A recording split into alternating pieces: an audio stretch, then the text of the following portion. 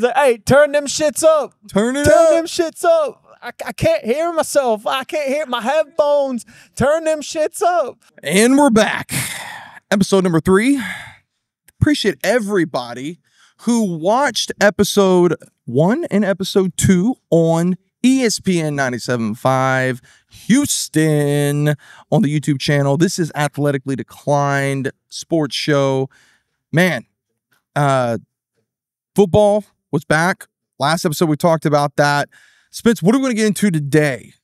Today we are going to be getting into our hottest Houston sports takes, one for each team. But before we do that, we'll be introducing a brand new segment that we'll be doing every single week here on ESPN Houston. Jet, you want to tell us a little bit about that? Yes, so this is something, I'm going to give some credit to our boy, Mr. James West. By the way, if you guys are not following James, you need to make sure at James West Sports, I believe that's what it is. We'll put it on the screen. We'll put it on the screen here because James has 2 accounts, and I never know which one.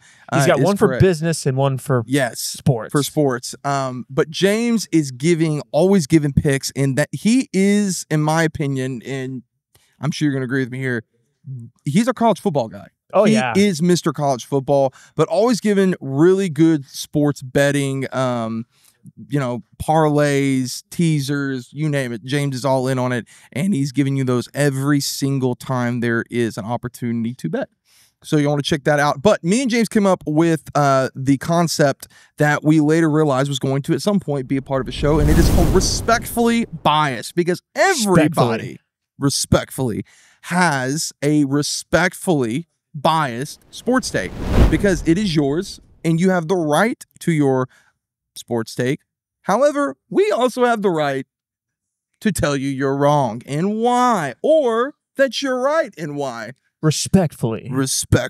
So respectfully. Yeah, as you guys can tell, really lean on the respectfully. That is an AD inside joke. Maybe at some point we'll explain the heritage of that. But before we get going, guys, as always, we are here at the Sanctuary in Friendswood. You guys make sure you come check out Sanctuary. Open 24 hours a day, 7 days a week. You can come in here and reach all of your fitness goals. Our boys out here are always taking care of you. Cole, Mason at the front, the nicest human beings you will meet. I mean, you walk in, you have a bad day, and your day's going to be a little bit better. Great staff here, doing a great job. And as you guys can see, I'm rocking a new Throwed limited drop. Got the Throwed Cherry. You guys can check them out and find all the latest drops on our boys Sold Out, SOLED out, ftx.com, where you guys can get your sneakers and all of your apparel needs for any of those niche Houston brands. You can find them there, and also find Throwed on Instagram, where you can keep up with all those drops. Am I missing anything? I think that's it. I think we're good. Okay, so Respectfully Biased. Here's the introduction. We have a treat for you guys because we got our boy Clancy sending one in, and let's see what Clancy has to say on the inaugural Respectfully Biased segment. All right, boys, Clancy here. Hot take, this is going to be the lowest watched Super Bowl in history this year. Super Bowl 59 is going to draw historically low numbers because it's going to be a matchup we've seen twice already. It's going to be the Chiefs again. It's going to be the Niners again. No team coming out of the NFC can keep pace with San Francisco. I like to think last week proved that, even without CMC. The Lions are probably the closest contender, punch for punch. Niners have it, not close. The AFC, it's the Chiefs, the Ravens, and believe it or not, the Texans. It's just at this point, it's going to come down to experience. So Mahomes, Andy Reid already beat the Ravens once without Hollywood Brown. When it comes down to it, we're going to get another matchup of the Chiefs and the Niners. It may be really good football, but people are tired of the matchup. Fewest watched Super Bowl in history. Okay. Wow. Very, very spicy. Very, very spicy. After week 1, we're putting the Chiefs and the 49ers back in the Super Bowl. So I don't think that's crazy. I don't think it's crazy because, like he said, what we saw from week 1, the Chiefs looked very, very good against a very good Ravens defense. Those new weapons for Pat Mahomes, those look scary, right? Defense going to show up in the playoffs like they always do. 49ers side, they looked great on Monday night. Home game, Monday Night Football, doesn't matter. No Christian McCaffrey. They get it done anyways, and they look very, very good. There's one small problem, one pretty big oversight with what our boy Clancy suggested. And I think I know where you're going with it. It's the fact that there is no way this will be the lowest watched Super Bowl if these two teams rematch, because the Swifties will never, ever let that happen. If there is any TV that Taylor Swift is going to be on, those Swifties, they're going to be locked and loaded. They're going to be staring at the screen, waiting for just that 5-second glimpse of their girl in the press box. They're going to be waiting for that. There is no chance. There's no chance that is the least watched Super Bowl of all time. It might be the second highest. It might not pass last year's because of the reasons Clancy said, but the Swifties will not allow it to be the lowest rated Super Bowl of all time. It's just impossible. Yeah, I don't think it's going Respectfully, I don't think it's going to be either. And I'm going to say, I like your reasons to piggyback off of what you said. It's an off the field reason, I know, but it's relevant. I think that the Swifties number 1, but even deeper, I think this would be the second Super Bowl that Taylor Swift would be a part of. They've been dating a while. I think last year there was a massive expectation that Travis Kelce, if they won, was going to propose. I think that thought grows even more. And because of that, that would be a reason. But another reason, too, is we have what some would say the king of rap right now. Kendrick Lamar is your halftime show, and I think that is a very underrated part there. I think a lot of people are going to watch it. Oh, millions upon millions of people are going to tune in to bury Drake. 150%, bro. The whole nation going to be, they not like us. They not like us. They not like us. Yeah, and also, too, let's pump the brakes on the 49ers. And I'm an outlier here, I'm sure. You went on Monday night with a bad Jets defense that we know is not that bad. We know that they're not that bad. Run-wise, the Jets... Bad defense, not that bad. Got it. Yeah, it's the first game. I got it. You've got Aaron Rodgers, who did not play one preseason game. He is figuring out I'm not a massive Chris Sims fan anymore when it comes to quarterback stuff, but something did point out. There were throws where Rodgers wasn't really able to put a lot of weight on his foot. Like, you could tell at times that Rodgers was still getting used to the injured foot being out there in game speed. And so I think this team's going to be a lot better as the season goes on. So I don't think that's like, this is who they are. And also, too, CMC, that's going to be a problem if he continues to miss games. Like, we don't really know the extent of the injury like we thought we did, I think. And will he come back? Yes, I think CMC is going to come back.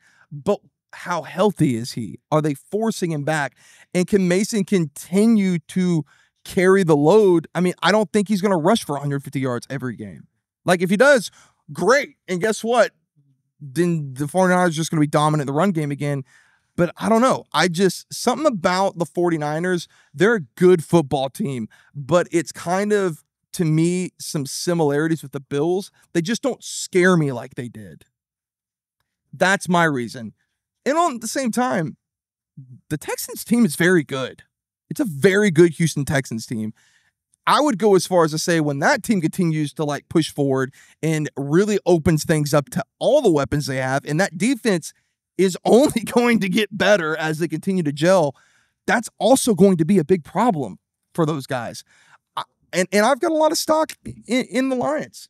I just do. You know, my infatuation with the Lions and with Jared Goff and with Amon-Ra St. Brown and Gibbs and with Jack Campbell and Brian Branch and everything they got going on there with Hutchinson. Like, that's a very good team in the NFC. And also, the Cowboys are still there.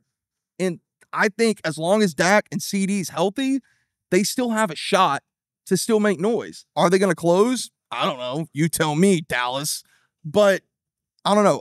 To say it's going to be the lowest rated Super Bowl, I think that's nonsense in the age where, as you rightfully said, more off the field things are almost dictating the viewership than the on the field. That's the on the field is what you're going there for. You're staying for the deeper storylines. That's right. Every year, that's how it is. Respectfully. Cool.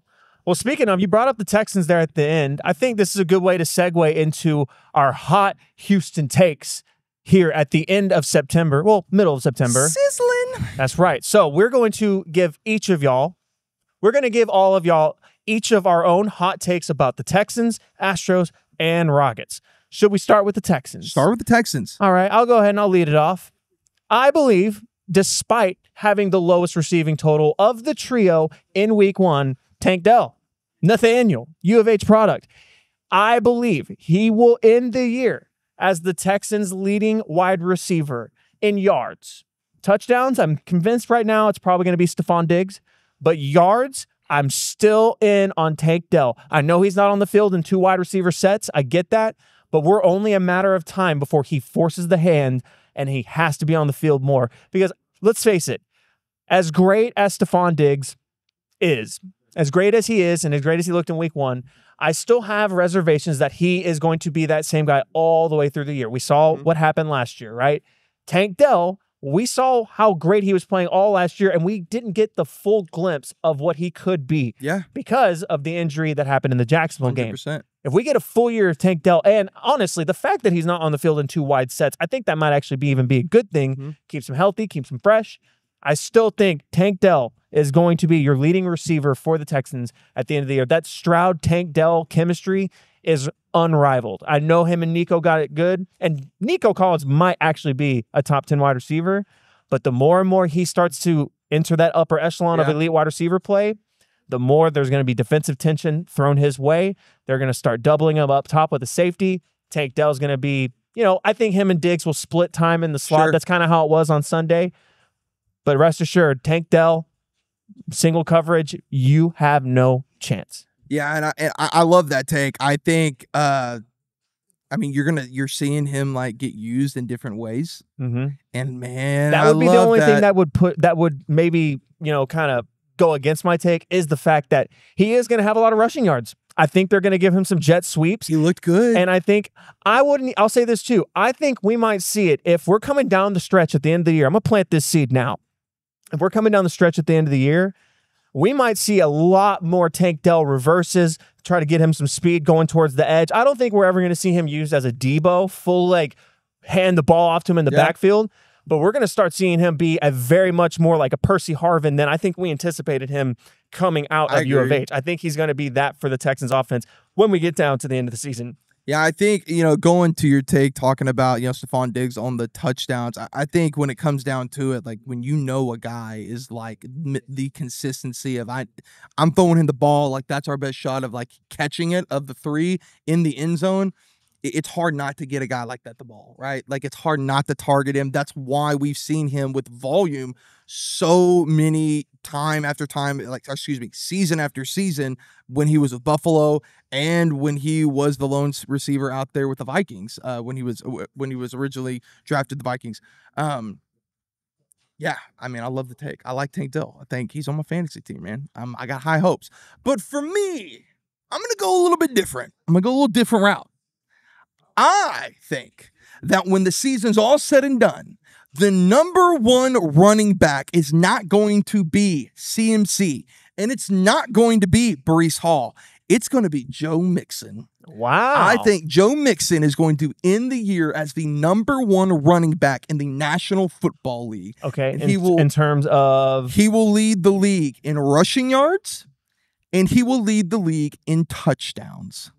And I am going to even go out on a limb and say he will also lead the league in all-purpose yards as a running back. All right. That is very, very spicy. Because here's the thing. Wow.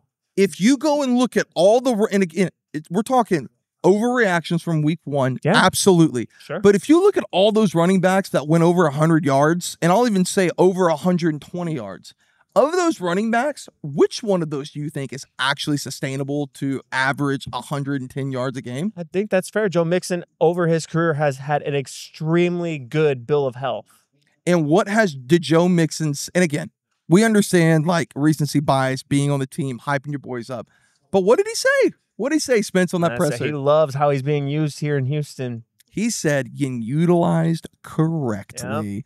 And what do we know about Bobby Slowick? He's a freaking genius when it comes to this offensive Enjoy him scheme. while he's here, Houston. He is gone after this season. As long as you keep Keon Green, keep Tunsil, keep all these guys healthy, and that line, and it continues to look the way that you said Keon Green? It's Kenyon Green. Did I say Keon Green? It wouldn't be an episode of Athletically Declined without Jet Boyer messing up a name. That is true. But as long as this line stays as good as what it was as far as health, and I understand, like in the National Football League, that is a tall task. Your what is it? Your best qualities, your availability, and I stand by it because I am truly buying in now that CMC is going to be gone longer, and I think that's really. Between CMC and Brees, those are his only competition, in my opinion. Man, well, through week 1, he's definitely pacing for it. Maybe Devon Achane might have a bit to say. He had 100 yards in week 1, I believe. He did. I just, my concern with Achane, with any of the Miami running backs, it's always health. Like, I just feel like they always, like. I'm trying to think of some other names I think could threaten it. I mean, Gibbs, but even still, we saw how Barkley maybe. Barkley is Barkley one. Should be in that conversation, especially touchdowns. He's already 2 ahead of Mixon there. Yeah. But I don't hate it though. I mean, obviously, as a Texans fan, I love it. Yeah. I would love for that to come true. As far as like it being crazy, I don't think it's insane for the yardage part. I think it's a bit crazy to say the leading in touchdowns.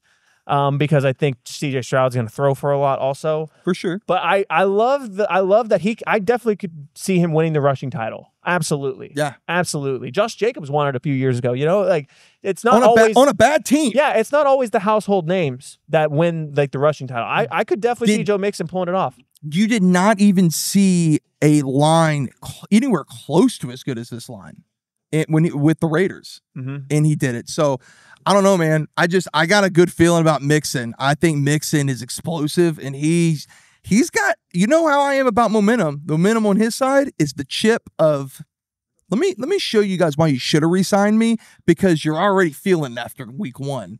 Bengals. Yikes. Yikes. All right, moving on. Let's talk about the Rockets. Who in Ime we trust? Okay, let me go first on this one. Go ahead. So for me, this is going to be a big year. It's a big year. A lot of anticipation. I'm going to say this year's Houston Rockets, led by Şengün, led by Jabari Smith, Van Fleet, and Green. I was going to say, you didn't mention Jalen Green. Is that what the hot take's going to be here? I am going to say that, first of all, oh man, I'm just about to make it real spicy. Oh my God. I think the Houston Rockets are not only going to make the playoffs this year. Okay, we like that. But they are going to make it into round 2. Wow.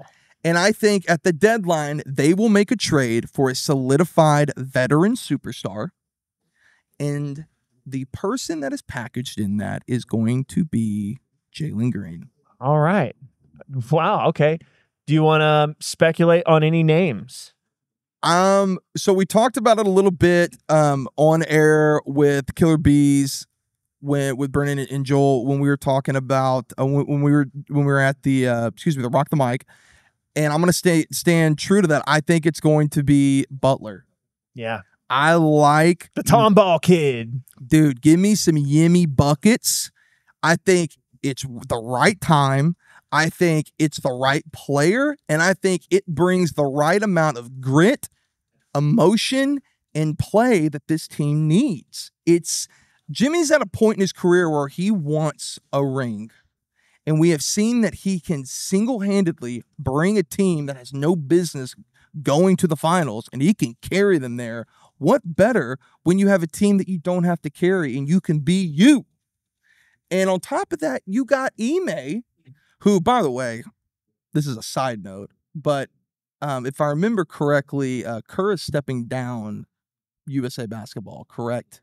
I believe he stepped down, and he will not be coaching in LA next year. I'm almost positive fact check me real quick, Spence, but I'm almost positive that he said he would not be coaching and that Spoelstra would be on that staff. I know you're right. Yeah.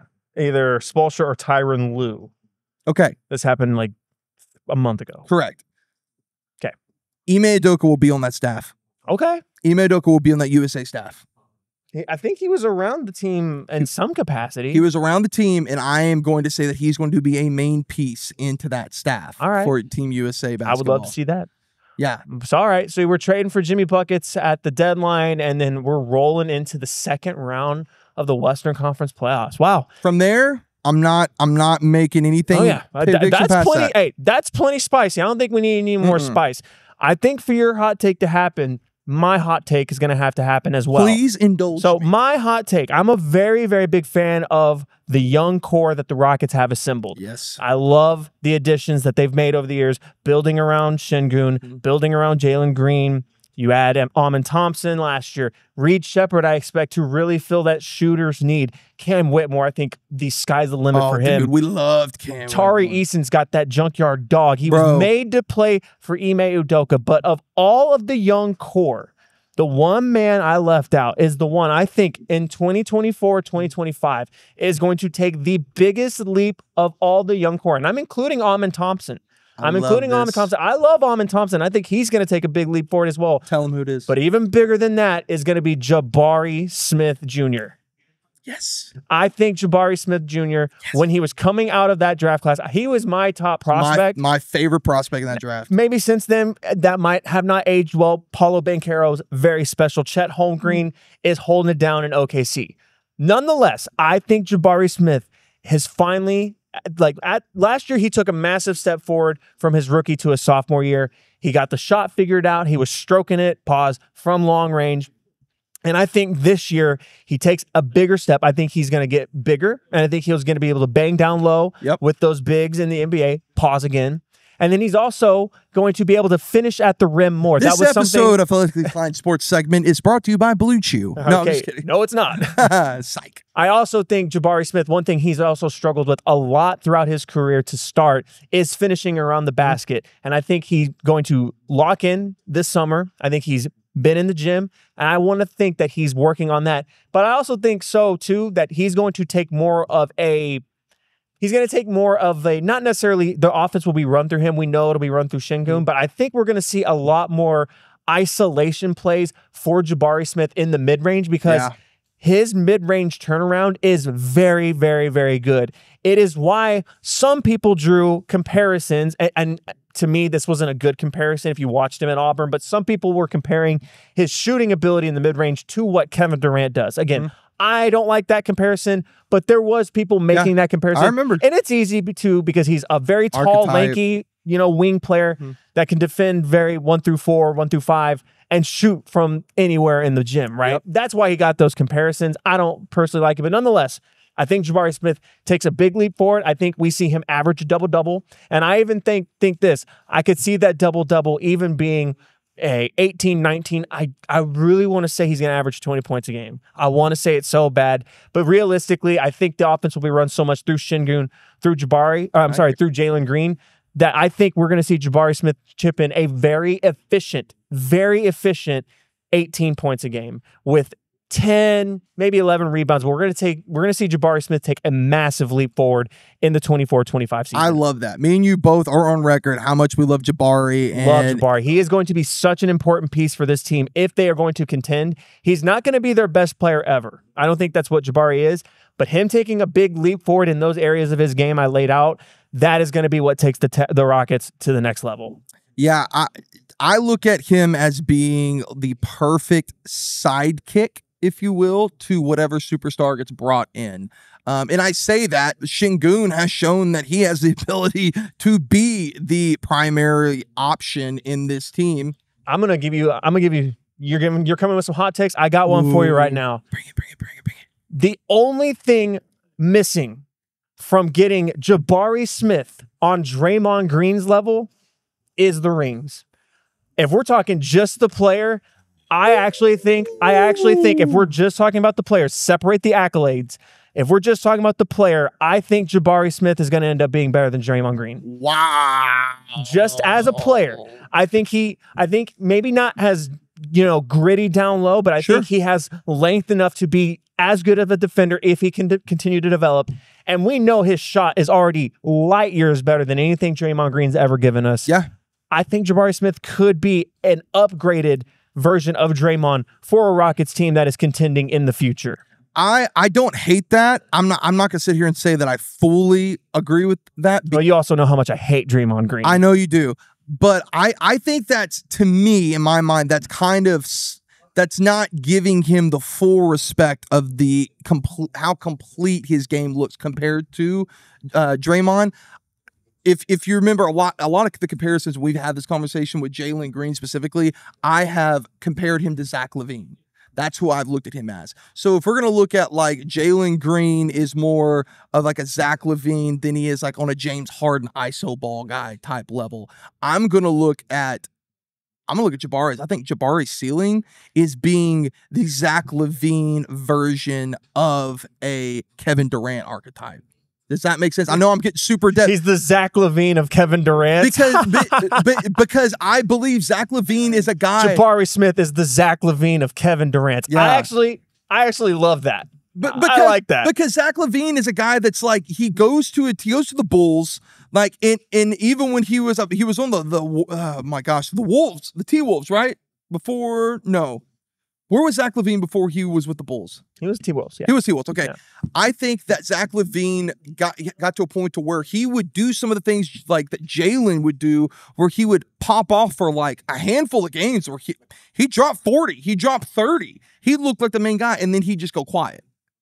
But he had the ability to do so enough to where you wanted to keep him on the team, but you knew that couldn't be your primary guy. Yeah. And I feel like that's the same thing with what you're saying with Jabari. Jabari is everything you want in that archetype, but he's not Kevin Durant. He's just like that step down from that.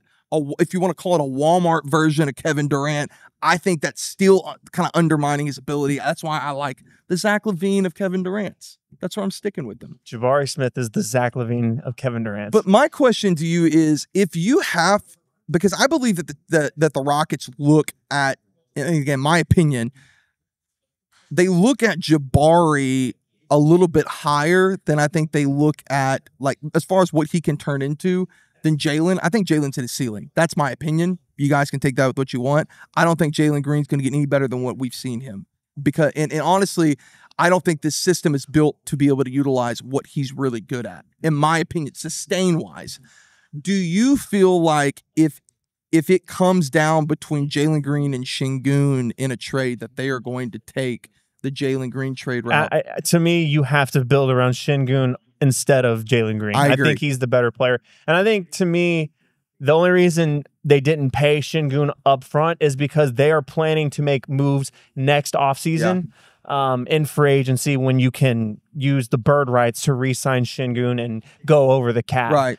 It makes more sense to do it that way. Look at what the Philadelphia 76ers just did with Tyrese Maxey. Very similar setup. So I think that's going to be the key. That's going to be the key. Yeah, and also too, like, again, I understand. Please don't come for me in the comments, but like, I have PTSD of looking at a lesser version of what James Harden offered the Rockets. I just do. And forgive me if that keeps me pigeonholed into not seeing the fullness of Jalen Green and what he can be in the system. But I don't know. I don't, that's the one person where I feel like that I don't feel the full buy-in to the Ime Udoka system and culture that I do these other guys. Correct me if I'm wrong. It just feels like Jabari and Şengün and I'm gonna jump. Jalen Green had the players only vacation where he had all of them go out to that gym and they were running fives, and it looked like a lot of our players, and that was Jalen Green calling that. Okay.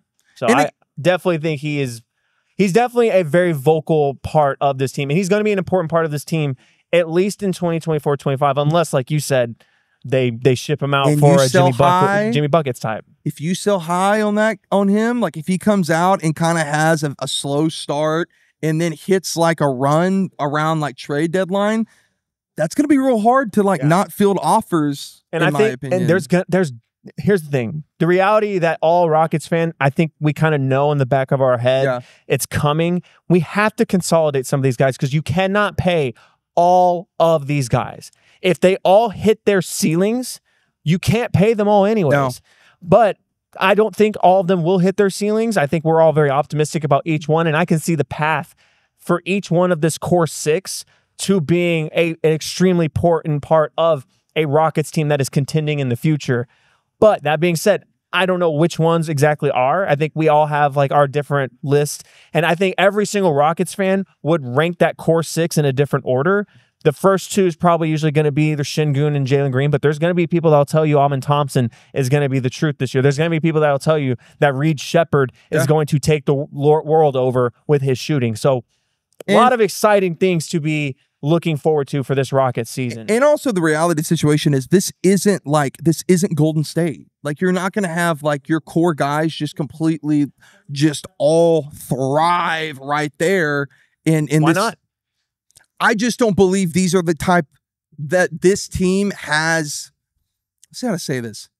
With what they're trying to do, I don't believe that the guys that are there are going to be able to reach their full potential in this system. Hey. And the reason I say that is because I think this is more of a early years Thunder-made team where you're going to have one of the guys leave. Jalen Green may leave because if you're Miami and you're trying to make that trade, I would rather take Jimmy, trade him for a guy like Jalen to come in and you kind of pick up what you lost. I think Jalen Green would be a great fit in Miami, just the culture. He seems like a Miami guy, honestly. I agree. And again, nothing against Jalen personally. We're just talking GM talk here at this point. But I would love for Jalen Green to play like he did in March for the entire season.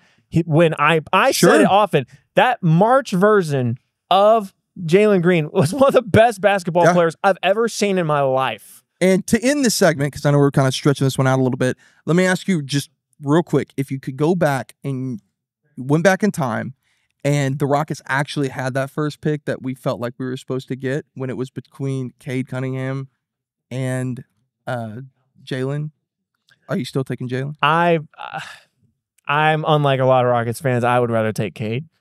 I'd rather have Cade. I would rather have Cade as well. Yeah. Sorry, I had to ask the question. No, I love Cade Cunningham. I do too. I think Jalen Green's got a great a bag, player. by the way. And I won't even lie. Like I've probably come around on this part of it, but I was a Mobley guy.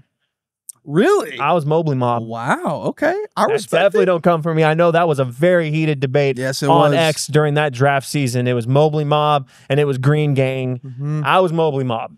Okay. So, well, I don't know. You know, some other people there's some heated debate in, and that is with what's going on with our Houston Astros right now. So, got, I believe, 3 weeks until the postseason, I believe, as time of reporting. So, let me ask you this question. What is your hottest take for the Houston Astros? Yeah, my hottest take, I'm going to go back to one that I had in the preseason, and you can go to Athletically Declined, go back to our MLB preview back in March for this, but it didn't look good for a little bit, but I'm bringing it back because it's now looking good. I believe the Houston Astros will make the ALCS once again. They will win the American League pennant once again, where they will go to the World Series and they will get a rematch with the Philadelphia Phillies. However, they'd come up short this time, and the Phillies and Bryce Harper get their first ever championship at the Astros' expense. And Bregman goes out losing in the World Series. Okay. Just like Correa. That kind of hurt a little bit. My heart hurt a little bit, but Just saying. That's my feeling. I think Bryce Harper is such a great player all time in the MLB. And people don't realize it, but when you really look at Bryce Harper's numbers, they're up there. They really are up there. And I think he's a player that really needs to get a championship to go down as truly one of the greatest baseball players of all time. I think 24 is his year. You didn't ask for this hot take, but I'm going to give you a little bonus. Bryce Harper's better than Mike Trout all time. Yeah. I don't think that's I don't think that's crazy. We've actually seen Bryce Harper perform in the postseason. Yes, we have. A lot of that's not Mike Trout's fault, though. He never gets a chance to get there because the Angels suck. But we digress. The Phillies, the Astros, that is your 24 World Series.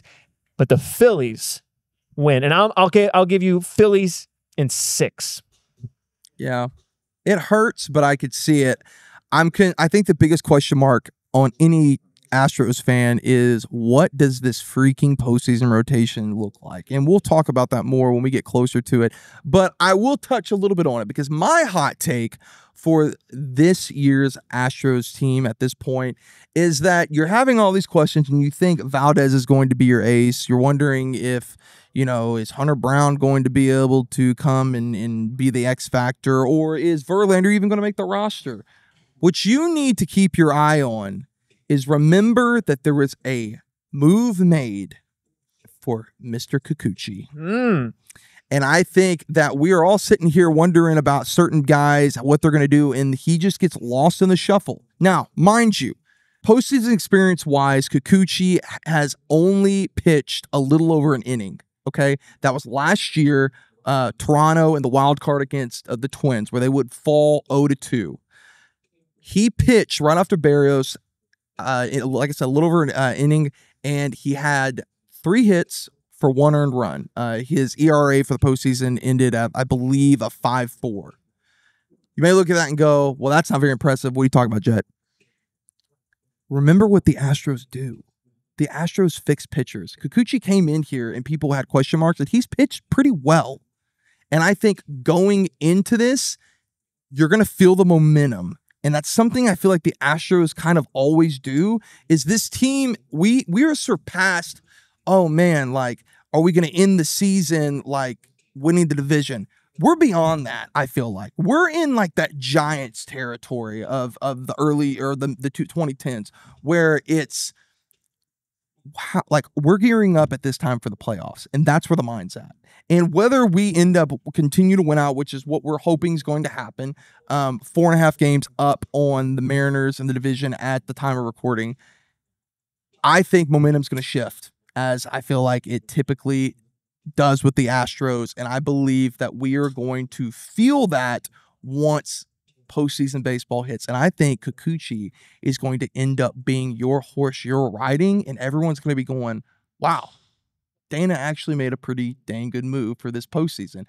That's what I think. And I think that you're going to end up having Valdez, whether he starts as the number 1, the game 1 or game 2, I don't really think it matters. Kikuchi is going to be the one where you look at and go, that's who I want in a game deciding a game for the postseason this year. It's going to be Kikuchi. Wow. I think for mine to happen, I think yours would have to happen also. I'll say this. I was definitely critical of the Kikuchi trade at the time. Well, it was definitely a very split down the middle. Some Astros fans liked it, some didn't. I'll tell you this. My criticism of it had nothing to do with Lo Perfido. I think he was overrated by a lot of Astros fans. A lot of strikeouts. Yeah, he has gotten a little bit better. The numbers are starting to trend up a little bit more. He's still young. We don't know what he's going to be. Whatever. I don't see like some superstar in Lo Perfido. Sure. That's not my problem. My problem with it always was he is a pending free agent this winter. So if he is the ace that you are saying he's going to be, he's going to command a lot of money on the open market. Now, I know the Astros have a lot of money coming off the books this year as well. Nonetheless, do we really want to pay Yusei Kikuchi, who, all things considered, as great as he has pitched for the Astros, you have to account for the fact that he has been up and down his entire career. Sure. Seattle, Toronto, he's never been fully consistent for like an entire season. So I'm skeptical of the thought of giving him 3 years, $45 million, something like that. That sketches me out a bit. Do you think we have to, though? Do you think because of that trade? Hang on. Before that, back up. If he pitches well in the postseason and he gives me a month of legendary pitching and he gets us to a World Series, he gets us a pennant, I ain't mad about it. He can walk, go get his payday, go pitch for the freaking Orioles or some other team that's going to pay you a bag this winter that needs pitching. Fine. You did your job. I'm cool with that. The trade is a success if we can get a pennant out of it. But if you don't get a pennant out of it and he walks, or worse, you give him a contract that ends up looking like a Rafael Montero contract, you know, a guy that has one good season for you in your uniform, and you give him a long-term contract and it burns you in your face.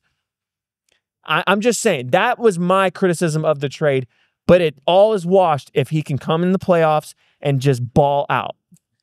Give me Kikuchi to be the Charlie Morton of this postseason. That would be pretty sick. Because another guy up and down, dealing with injuries. I just think the Astros have, people forget like the type of pitching that has come in here, where it's been like, what is this guy going to do? It's up and down. It's a project. How's Houston, whatever. And they do it. And then they leave here and they don't like pitch as well. I mean, example, go look. I mean, Garrett Cole, for all, you know, intents and purposes, has not looked the same as he did in an Astros uniform since he's left. Wrong? That's fair. So again, that's what my gut's telling me. And you got a lot. I mean, you have a lot of options. There's a lot of guys that are going to be available in free agency, which that's not what we're talking about, but you are going to have some options. But yeah, I think if he does that, it's going to be hard not to pay him. It is going to be hard. But I mean, respectfully, I don't think Dana really cares about that. I mean, good Lord. I mean, it feels like the guys that should be getting paid, in our mind at least, he's not really ponying up yet. And that's its own conversation for another episode. Yeah, maybe next week. Maybe next week. You never know if we're feeling like it. Yeah. All right. Yeah. So, Spence, moving into this week, what are you looking forward to most as a Houston sports fan right now as we sit of the 3 teams? Which team am I most excited for right now? Their future? Texans. For this year. It's recency bias. We're in the middle of the Texans season. Okay. I think it's Texans. And again, I'm really excited about the Texans, but there's just something about the Rockets, man. I'm really excited. I'm excited for the first time in a long time to talk basketball. Yeah. And I don't know, it just gets me fired up. The Ime effect has not worn off for me. But hey, we'll get into plenty of that. And, you know, as always, we'll be doing our Astros postseason game recap at the end of every postseason game here on Athletically Declined. Hopefully we have a lot of them. Hopefully a lot of them. Could be here on ESPN Houston. We'll see. But yeah, guys, this has been another great episode. It's been a good topic. I love it. I love giving hot takes. That's my favorite. So, guys, make sure if you haven't, by time this goes up, we will have already had 3-Man Rush recorded and up. So y'all check that out on the Athletically Declined YouTube channel. And if you aren't subscribed to that, please make sure you go subscribe to the Athletically Declined YouTube channel. That really helps us out. Go make sure you're following us on Instagram at Athletically Declined and on our TikTok at Athletically Declined as well. And we do have an X that we are becoming more and more, active on. I've been firing some stuff out there myself, so check that out at Athletic Decline. But yeah, appreciate all you guys. We appreciate y'all hanging out with us. We hope you've been enjoying it, and please leave comments, likes, let us know that you like the content or you don't, and please don't forget to leave your biggest hot takes for the 3 Houston teams at the bottom. And hey, maybe you're wanting to hear a little MLS. You want to talk about our Houston Dynamo. Leave that down here too. We'll get into that. We'll talk a little Dynamo. I can talk footy. Spence loves some footy, bro. I love footy. So, but yeah, guys, this has been Athletically Declined on ESPN 97.5. Y'all take it easy.